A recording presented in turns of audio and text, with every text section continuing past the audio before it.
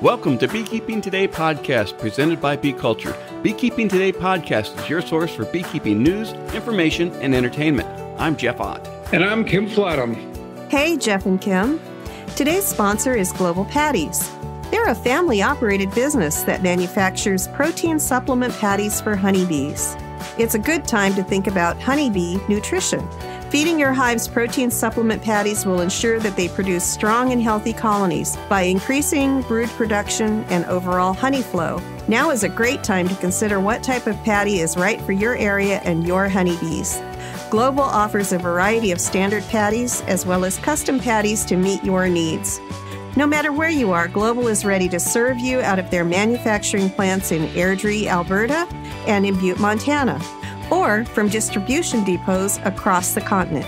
Visit them today at www.globalpatties.com. Hey everybody, thanks for joining us. You know, each week we get to talk about how much we appreciate our sponsors' support. They make all of this happen and provide us the ability to bring you each episode. It costs money to bring you these shows, and their support is really important to make sure that happens. With that, thanks to Bee Culture Magazine for continuing their presenting sponsorship of this podcast.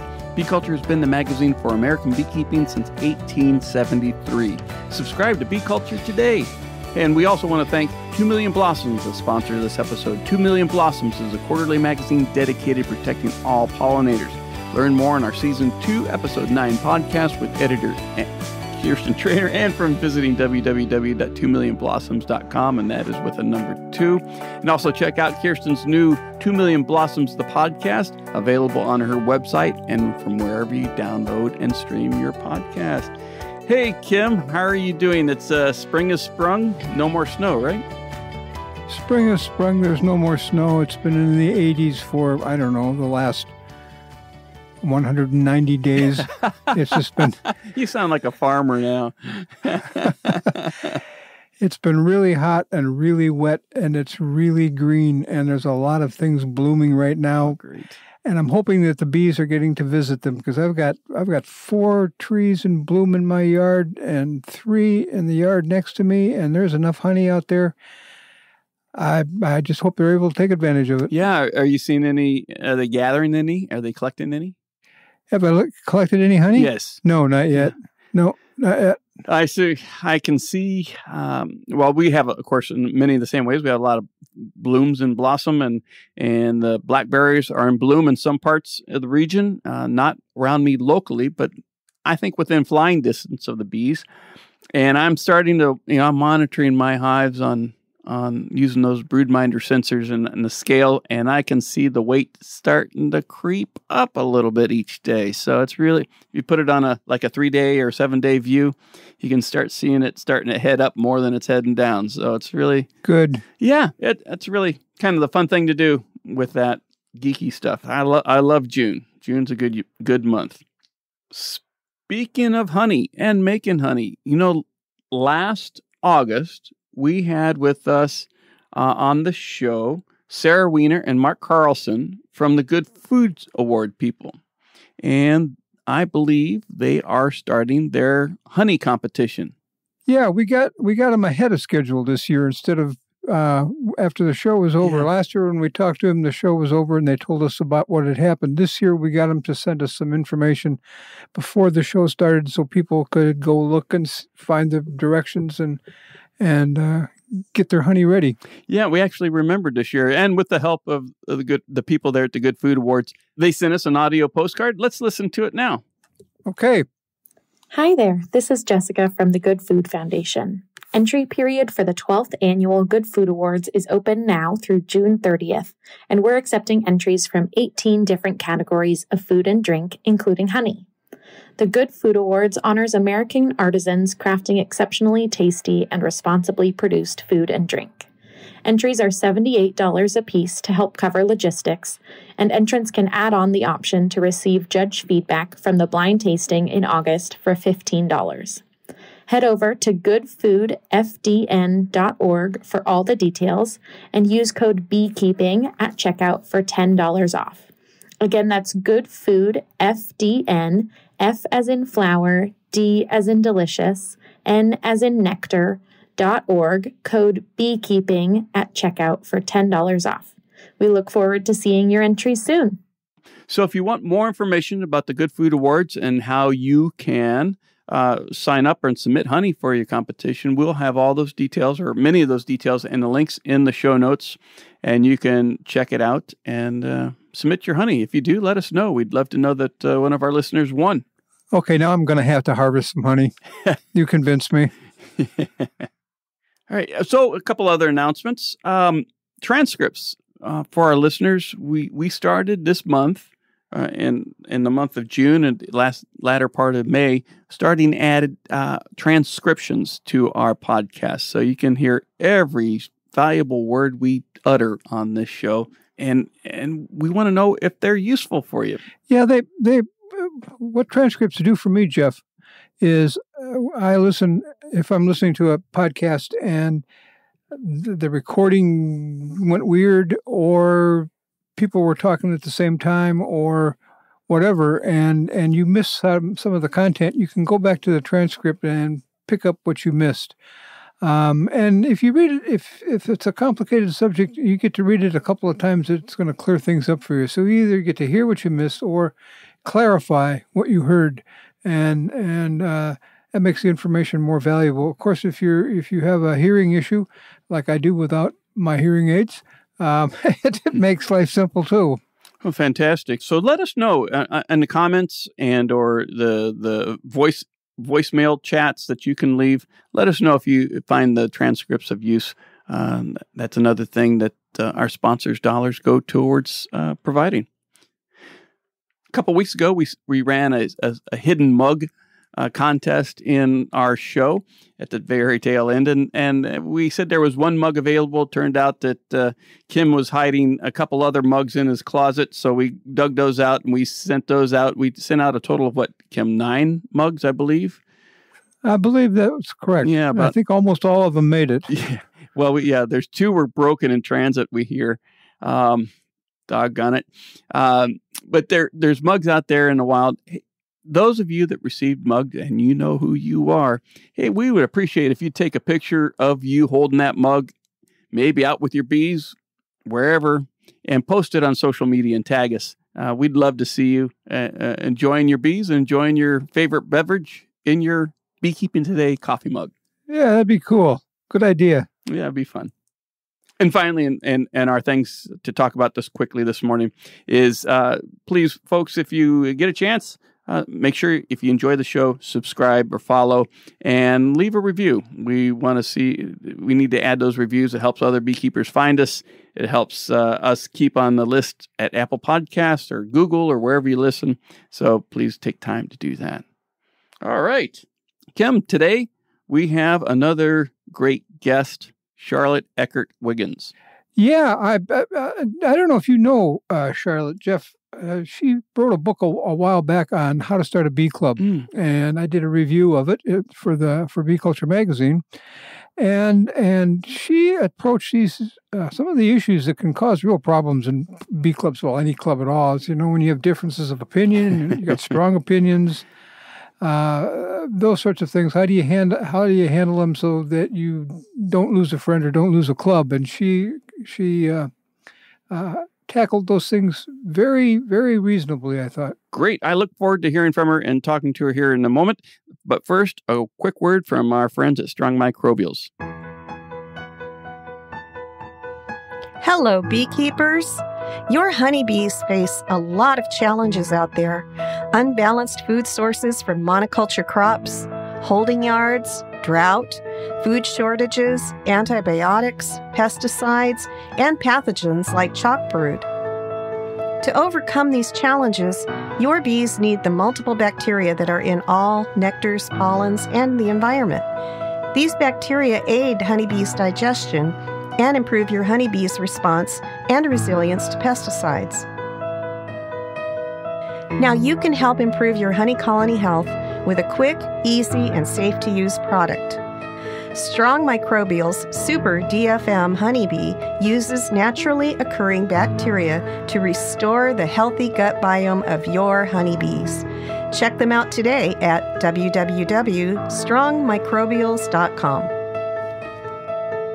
And while you're at the Strong Microbial site, make sure you subscribe to their regular newsletter, The Hive. Hey, everybody, welcome back. Sitting across the Zoom table from us right now is author Charlotte Wiggins. Welcome, Charlotte. Hi, Jeff. Thank you for inviting me. It's a pleasure to be here.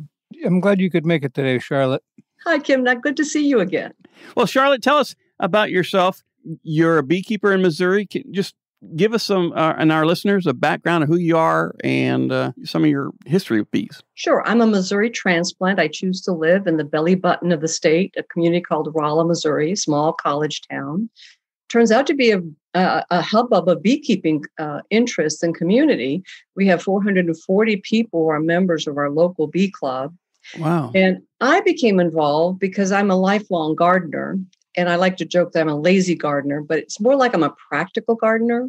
And I knew through those days of being a master gardener and gardening that, boy, bees could make my life a little easier if they could pollinate some of the 32 dwarf fruit trees I have in my Missouri limestone hillside garden, where, by the way, my neighbor said nothing would ever grow.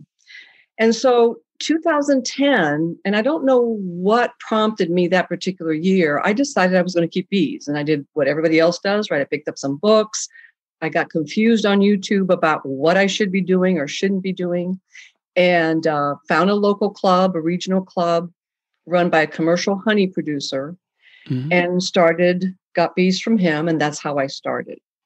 And then 2 years later, our local extension office contacted me because they knew I was master gardener and beekeeper and said, we have this influx of people who want to beekeep. Could you teach a class for us? And that's how I started the career in teaching and writing for beekeepers.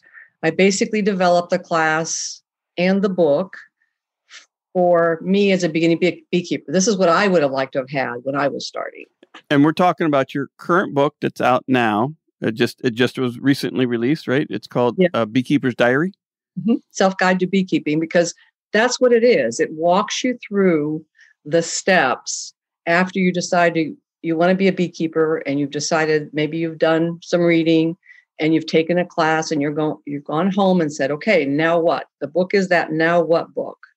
I'm a list maker. I don't know about you. I can't run my life without my little sticky notes with little things I have to do every day. And so the diary is that. It's a beginning beekeeping book, but it has the information in context to what you have to do. And we've had I've taught beekeeping classes for 9 years now. It's frustrating when you go through a 9-hour class with somebody and they're texting you at midnight, what kind of equipment do they need to buy? Now, you've gone through that, right? You've gone through that. You've given them books, and yet it hasn't sunk in. Well, the diary then has a checklist of your basic equipment that you need to get. I do like the checklists that you have in the book. And they are, like you said, laid out very logically in a progressive manner of starting out from the very basics and getting more in-depth into what you're doing. I didn't see in the checklist, though, obtaining permission from your spouse or spousal equivalent before purchasing bees. You're right. Although I do have several tips on how to bribe them to get interested through the process. So I think that's kind of a balance there. All right. Duly noted. Charlotte, I gotta tell you, in chapter 1, you asked a question. The question you asked is, why are there so many different answers to beekeeping questions? And your answer was, it depends. Yes. the most common answer, I've been teaching beekeeping for 30 years, and it's still the most common answer. You hit it on the nail on the head on that one. Like I said, you had me on chapter 1 after that. And the other thing, Jeff, that just noted on checklists is you leave a lot of blank space that I can add stuff to. Not only you just telling me what to do, but letting me make a note about what I did and maybe what occurred because of it. Did it work? Did it not work? And I can go back, and record keeping is certainly my greatest shortcoming when it comes to keeping bees. And I can see where if you start somebody using a format like this, it could really help. I think corrupting them early is a good strategy because we talk about it, and I do try to keep notes and records myself. But when I started, I'm not sure I understood why I was keeping those notes. Oh, I'm going to remember where I got those queens or where I got those first 2 hives. 4 years later, when you've got 15 of them out there because you're trying, and you're out of woodenware and you don't remember what swarms you got where and who's going to get what colony that you're sharing, that's when it's critical. Or when you're losing your hives and you don't know how old the queens are, that's when the record keeping is critical, and you don't have it by then. So I figure if you can start them early, so they start that habit, they'll continue it as they successfully keep bees. Well, the other half of that is if you have good records, you will become more successful. You'll make better decisions, and it's a sort of a self-feeding practice. So that the more you do, the better you get. The more you do, the better you get. So it's good. It's a good idea, and I'm glad to see that you were. I think the word you used was corrupting them. Yes. It's a good thing to do, and the other, a third part of that, of course, is that you mentioned 4 years.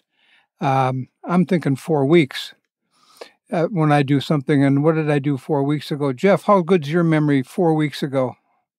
There was a 4 weeks ago? Exactly. I do want to add on the record keeping, and I found it really valuable because and longtime listeners will get tired of me saying this, but I'm relatively new to the Pacific Northwest as a beekeeper. I came up through Ohio and Colorado and Pacific Northwest, and I've had my challenges in the Pacific Northwest keeping bees. I've liked going back to my records to figure out, when was this blooming? When did this start blooming? And when did these blooms die? And when did everything shut off? And now I've been able to, through my records, being able to say, hey, we're 2 weeks early this year, or we're not. So that's really valuable with the log book or record book and with the checklist that you provide. You notice that I start out chapter 2 with what I call feeding bees naturally, which is basically a primer for beekeepers on what they need to have within the scope of their apiary for food for their bees. And I had several people who read the draft and said, well, this chapter should be at the end. I'm a beekeeper. Why do I need to know anything about flowers? Which frankly always stops me in my tracks. And I say, your garden is your bees' larder, right? That's their food. And so I put it at the front because I've also mentored people who have a hard time understanding just how many flowers bees need just to supplement themselves for a winter, let alone make extra honey for a beekeeper for whatever reason.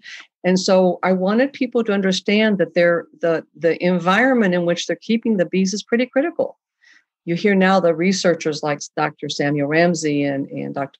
Kirsten Trainer talking about you keep your bees healthy by what food they eat, right? They can stay strong and they can ward off some of the challenges if they are healthy.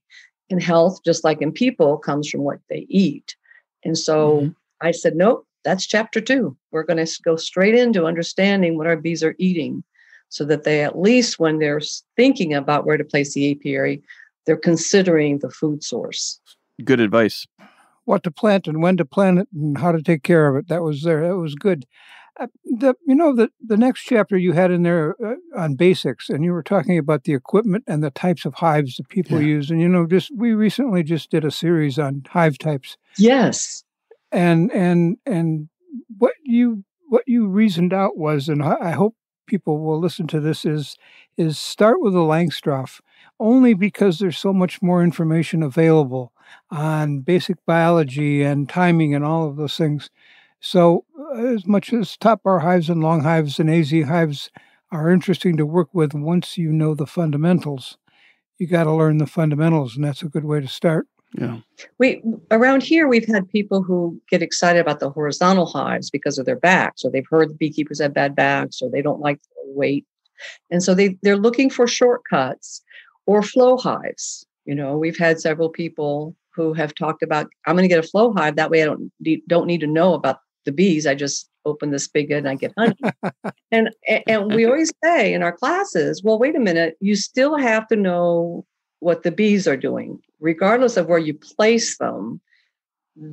And the things that they do may depend on where you place them. But the basic biology and understanding the life cycle of bees is pretty important to do regardless. And we always say, if you want to do that, do it later. Do it after you've gotten the basics down, and then you can play with it.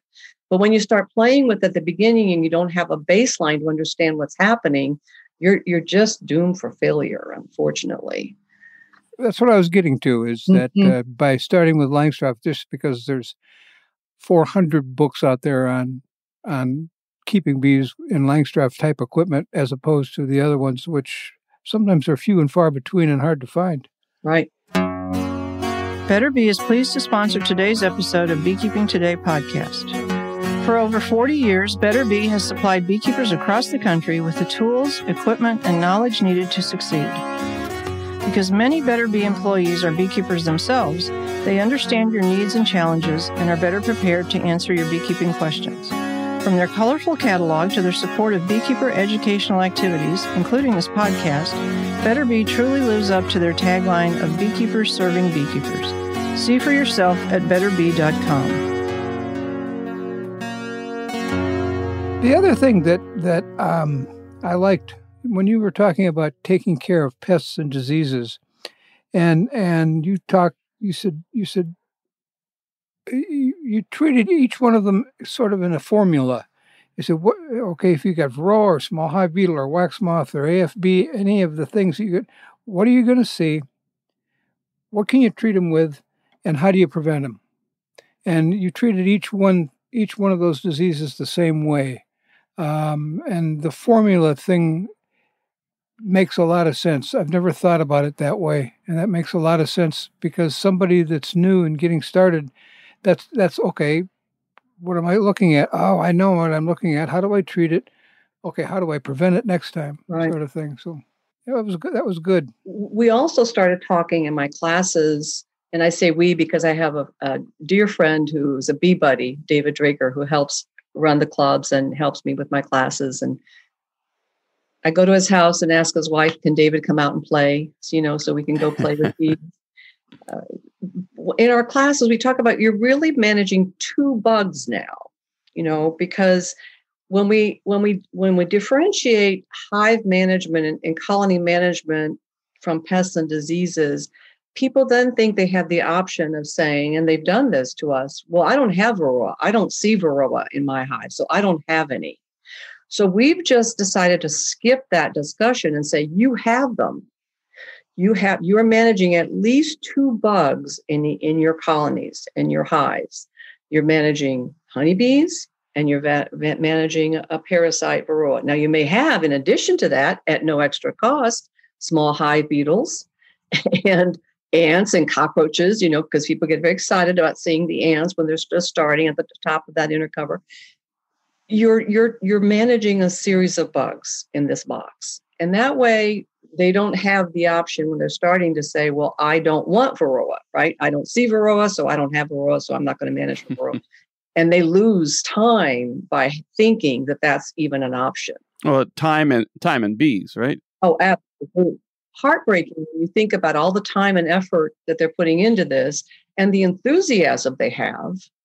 And yet that one little glitch, where they think that's optional. So we've found that that's been successful by just going straight over that and saying, you have these. Now, how many you have, let's identify how many are in there. Yeah. And the less you have, the better. But you will have some combination of these pests inside your hive. That's a good approach. I like that. Kim, have you done classes lately?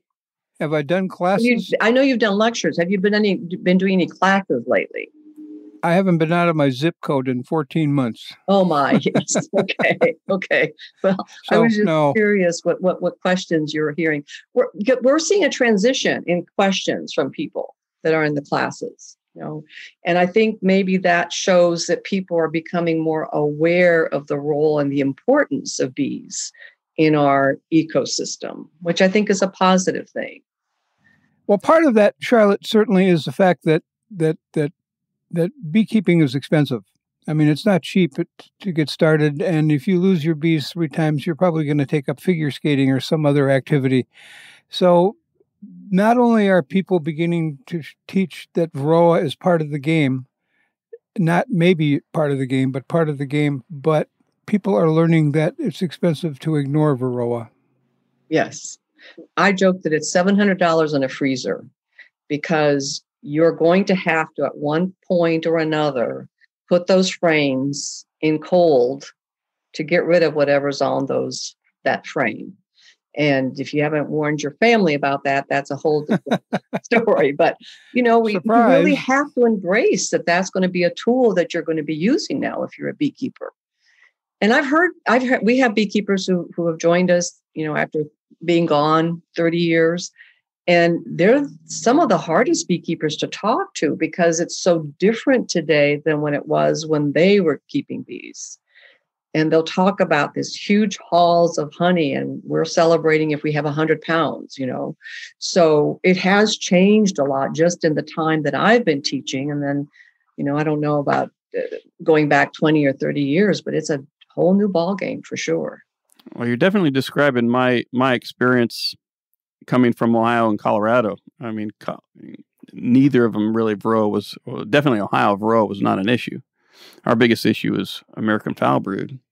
And we had great hauls of honey, and the same thing with Colorado. And then starting up bees here where Varroa is a big issue. I knew they were in Florida at the time, but not in Colorado, at least where I was. And or at least not that I saw at the time, but it was not a management issue. It is a daily factor for me now. I mean, even if I'm just obsessive compulsive and just pull the bottom screen board to see what's laying underneath there, it's always a mental note of, did I see a lot of Varroa today or not? It's a big management issue. I'd love to have been in the days when all you were worried about was wax moths. That would have been. I still wonder sometimes about how those days were, because that would have been quite an interesting time and much easier than what we do today. Well, sometime when you've got some time, Charlotte, I'll tell you, because I was there. The biggest problem I ever had back then was how heavy is that box, and everything else came in third. So, anyway, another thing that I liked about what you were doing is when you were talking about doing inspections, you had inspection frequently asked questions. Talk about that a little bit, because I've never seen anybody do that. Well, I mentor. Not only do we have classes, but our club is designed to support the students. Yes, if you're a beekeeper, you can come, but our focus is helping the students. And when we go out, I'd go out with a student and start saying, well, what do you see in the hive? What's on that frame? Or what are you looking for? They would give you this deer in the headlights look. Like right now, we've got people with bees swarming because they think that putting a super on top of the hive gives the queen more room. And I keep saying, where's the queen though? She's not on top. She's down in the brood chamber. The room has to be in the brood chamber. So the idea was to collect the questions that I was asked or saw people asking and struggling with doing those hands-on hive inspections, and including them in the book so that people understood those concepts as they were reading, because they're pretty common questions that people ask. Both the beginners and the mentors. Absolutely. Yeah, you can, as a mentor, reading through that quickly, I can begin to see that these are the points I need to point out. These are the things I need to point out to people that I take for granted. Yes. And I just don't even think to mention it, yet it's one of those frequently asked questions. So, yeah, it works well. The book has actually been reviewed by the Great Plains Master Beekeeping Governing Board. It's a program out of the University of Nebraska at Lincoln. And they mentioned, I was asked a couple questions about that too, and they liked the idea that the questions are all foundational to the best management practices, right? They have those as well. We have so many different inputs that people can get from YouTube, from books that they read, from their friends, from depending on who they're asking. A commercial honey producer is going to give you a different answer than a hobby beekeeper is going to do. So trying to come up with more of a baseline of information so that everybody's starting from the same place. That's one of the purposes of this book, is to give them, so that we're all going into it with the same answers so that we can build on the right things. Because so many times when we see students that come to us who are discouraged, they've been doing this for 3 years, and I'm giving it one more time and then I'm, throwing in the towel, is because they don't have a good foundation to understand what's happening. And so I'm glad that you like that, because that was, again, I would go back to, at one point, Kim, I had 45 beginning beekeeping books stacked up in my basement next to my desk. Double checking. And your book, by the way, was one of them. Double checking facts, double checking what other people were saying about this to make sure that what I was saying was part of the mainstream. It was not something really off the wall. There's some off the wall things in that book, but that's a different story. I've got the same stack of books over here. Yeah. Well, tell me, you also spent a lot of time talking about honey.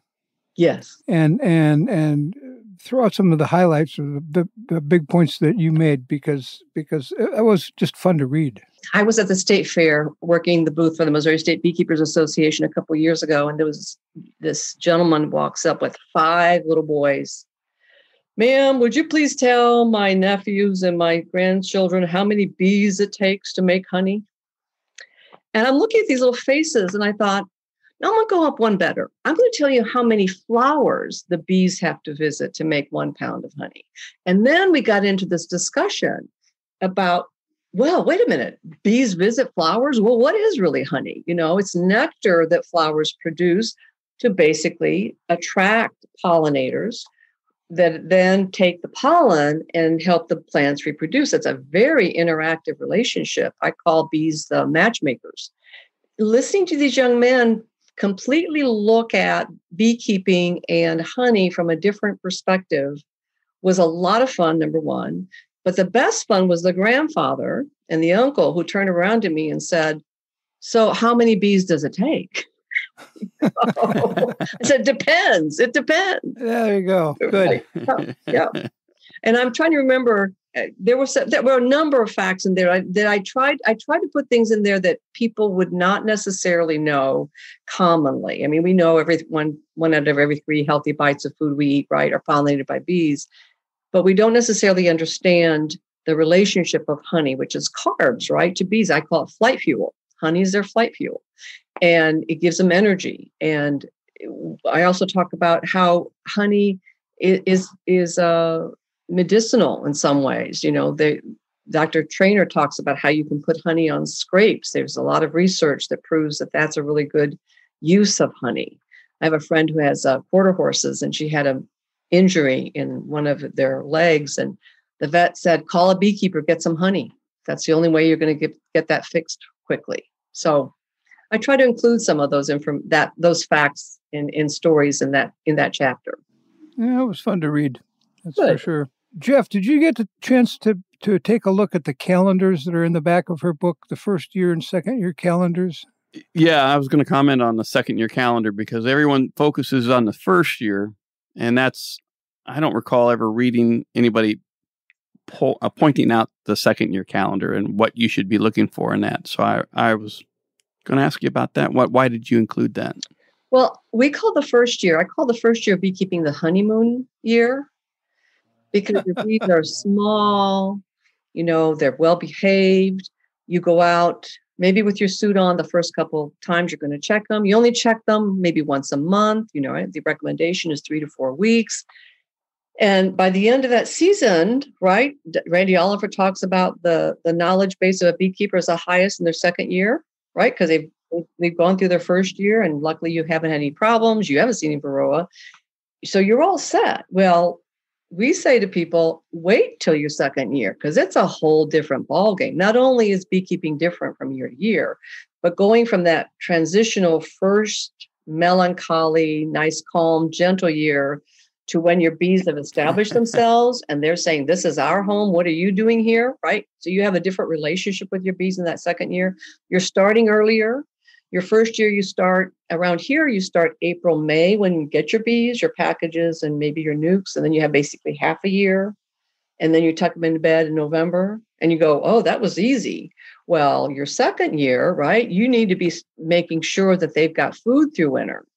Make sure that they've collected enough honey. And so your second year starts a whole 6 months earlier. And we've had people who have lost their bees because they waited to go out and look at them until March and April in the second year. So we wanted to make the point that your second year is different. You need to start doing certain things in January. And that's why we have a separate calendar. First year calendar that says what you're doing, what your bees are doing. And then the second year calendar, which then incorporates both of them into the calendar. That's really good. I appreciated that. Oh, good. I'm glad it was helpful. You finished up with disagreements. That was an interesting way to end the book, but of course it has to do with Bee Club Basics, how to start a bee club. I'm sure your first book out there, so you drew on that. But you put 3 beekeepers in a room, and pretty soon one of them is going to leave, right? Because the other 2 are agree on something, and the third one doesn't. And there are as many bee clubs as there are because people don't know how to disagree. Right. And not get mad. So finish us off with a little bit about how that works. So, and we've become a social society. I mean, social media based society too, where we, even though we think we're connected, I think we're more disconnected today than we've ever been, because it's one-way communication, right? You post something on Facebook, I don't like it, I can zing you and move on. I've not learned anything from that exchange. And when you're in club meetings and you ask a question, the joke is, right, ask 2 beekeepers, you get 5 different answers. Well, and I always caution people and say, well, think about that. Why are you getting 5 different answers? Why do you keep bees? There are at least 4 reasons to keep bees, right? For pollination, for honey, because you're selling bees. I joke about it, for pets. And so the 4 different reasons are going to dictate for sure, different approaches to what you're doing. If you're keeping bees for honey, you don't want to be splitting before the flow. You're going to split after the flow, right? So you get your bees, get their honey, and then you split. So that's why you get different answers. So you have to understand when you're talking to somebody, make sure that you have your questions, you understand where you are sitting, and you're open to information that may or may not jive with what you saw on YouTube. And then the person giving you the information needs to make sure that they're being clear about how they're expressing the advice, the experience, whatever the information is that they're sharing. And I think if we're more cautious on both sides and we spend more time on listening versus on zinging each other, we'll have better communication. But we've gotten out of the habit of doing that listening side, right? Communication is a 2-way street, and it takes both talking and listening. That goes beyond bee meetings too. Oh, right? Definitely, yes. Well, that's true. There's a lot of new bee clubs start up every year because of the disagreements. Well, not only that, but when somebody tells you something that it doesn't match your experience level, we have a tendency to just reject it instead of saying, "Oh, well, there's another way to look at that," or "Why is that? Why do you say that that's happening? What was your experience?" If we can learn to listen to each other's experiences, we're going to learn faster. Mm-hmm. We will maybe learn new things that we would not have experienced ourselves or known that were happening. And we just grow better by having that input of new information. I think we have a tendency to put up walls more now than we used to. And that's not necessarily healthy for all of us. I think you belong in Congress, Charlotte. Oh, I was going to say thank you, but on second thought. Well, what have we missed on this? This has been short, but what's the one point that we didn't catch that you think is important? I'm trying to think. I think you made the point. I mean, it is a book that goes with beginning beekeeping classes. We will have them through Great Plains Master Beekeeping. My class is my master's project for that program. So when you become a certified master beekeeper through Great Plains, you'll be able to get my beginning class, which covers the whole apprentice level. And then you can use the book to supplement that. Well, the book is A Beekeeper's Diary, A Self-Guide to Keeping Bees by Charlotte Ekker Wiggins. It's available, I know it's available on Amazon, probably wherever books are sold. Yes. And Jeff will have information on where and how and to get it, right, Jeff, on the webpage? You bet. just check, on our show notes and then in the webpage. Check there, and we'll have all those pertinent links. Okay, good. Charlotte, this has been fun. Thank you, and thank you you sent me your book and it's signed, so I'll take that one off my big pile and put it on my special pile. Thank you. So, thanks a lot, Charlotte, for joining us. Thank you, Jeff. Appreciate the invitation. You bet. Take care. Bye. Yeah, I was really happy to have Charlotte on the show. You know, her book is really useful, and I really encourage all beekeepers, especially the first-year beekeepers, to use that book as they go out to the yards and inspect their bees. Well, first year and second year, she tackles the second year, which is very uncommon, and she looks at the problems. The thing I like about this book, mostly, well, two things. One is that if you ask 5 beekeepers a question, you'll get 7 different answers, but she tells you why you'll get 7 answers. People come at beekeeping from different directions. Some are commercial, some are honey production, some are queen production, and you're gonna tackle problems differently depending on how you and your bees are living together. And the other thing that stands out, it's been my favorite for 20 years in teaching beekeepers, is it depends.